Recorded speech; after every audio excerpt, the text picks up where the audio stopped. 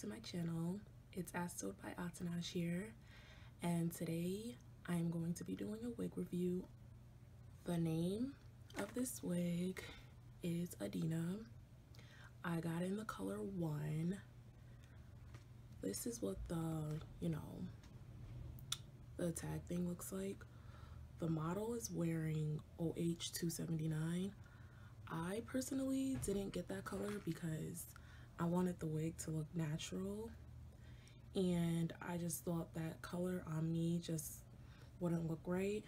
But the texture of this is like a yaki texture, which I personally like because I feel like that's the closest to my hair texture when it's straightened. Although it's synthetic, it is safe to use like your curling iron or your straightener up to 400 degrees.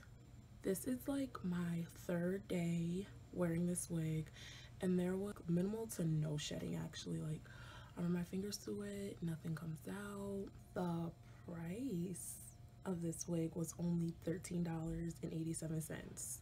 I didn't do any styling to it.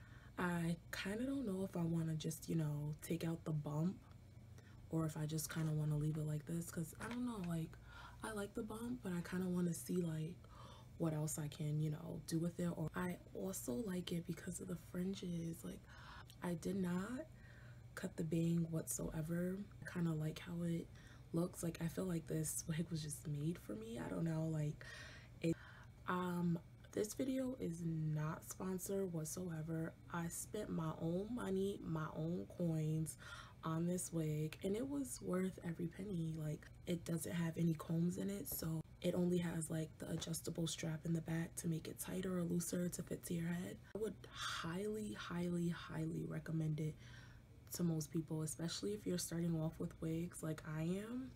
I would really recommend it because you don't have to style it. There's minimal effort. You literally just put it on and you go about your day. This isn't one of the wigs that require styling. Thank you guys for watching, and I will see you guys in my next video. Bye.